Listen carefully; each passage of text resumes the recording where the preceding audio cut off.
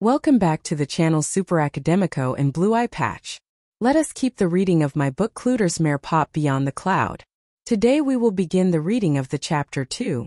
Don't forget to subscribe and like the video. Let's go. Chapter 2 Werewolf in Panem District 12.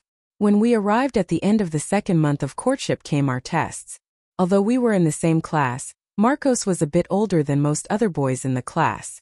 The reason for this is that he had spent a year abroad doing exchange studies, and since the school year there in Canada was different from September to May, he ended up staying in a late series here, in addition to having stayed the previous semester without studying, just traveling with his foreigners class for the rest of North America.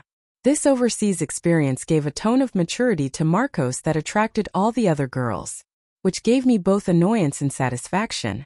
After all, he had been interested in me, which still gave me doubts despite of 2 very nice months, with many movies to watch, shopping trips, study hours together and many texts on the blog.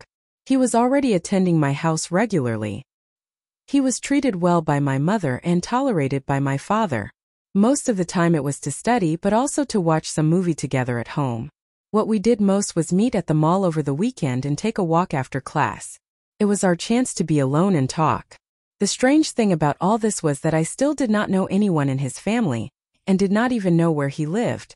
He just told me that he lived near the school and that his parents spent a lot of time traveling. That week we were concentrating on studying for the math test. Even with all the teachers' effort to make math more familiar to us, it was still our great monster at school. He was remarkably good at math.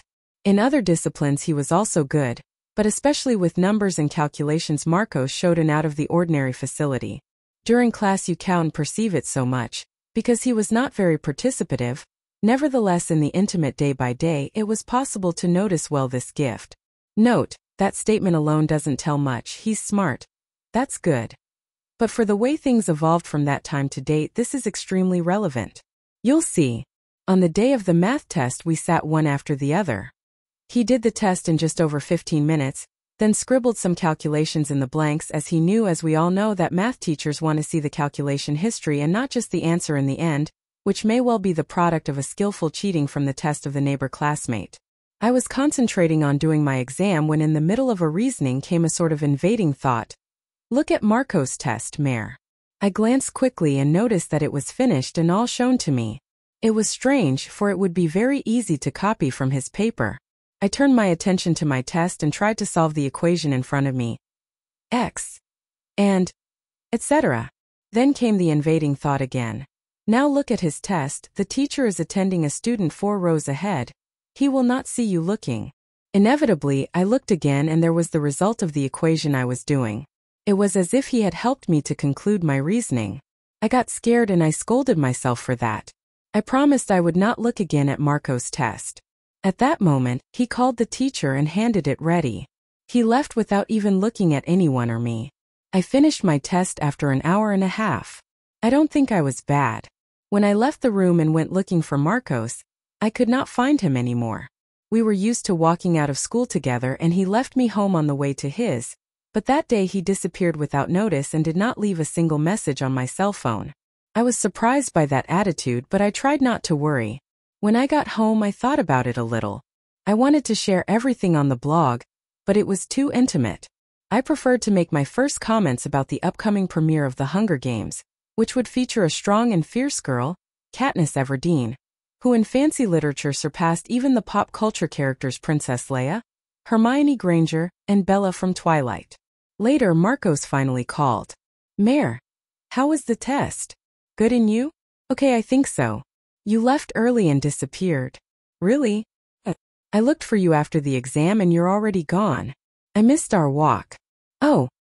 He was evasive, as if he had something to say but not the courage to express himself. I wondered what that could mean. I tried to divert him to give him space so he could talk when he was comfortable. Do you want to go to the premiere of The Hunger Games? I don't know. Maybe. Have you read the book? Not really. I saw some summaries and comments on the internet, but I did not get the book to read. Have you ever? No. I was just curious. Marcos was still far away. I wanted him to open himself with me, for it was obvious that something was tormenting him. I remembered Jacob suffering in the second Twilight movie, New Moon. The young werewolf, who still did not know if he was going to become another dog in the pack or not, was teeming with passion for Bella. She, on the other hand, wanted the friend a lot, but the love for the vampire Edward was bigger than the werewolf pheromones that began to exhale from the super-cute Jacob. Note. Curiously, that pheromone would be the vampire source of revulsion when it smells the air, which eventually happened when Bella also became a vampire at the end of the saga. What could be tormenting my young boyfriend to the point that he was speechless? A few months ago he would not stop talking about my blog, about his passion for movies. What happened at the end of that math test anyway? At the thought of this question, as I silently waited for him to speak again, that voice in my head returned. The same one that told me to look at his exam.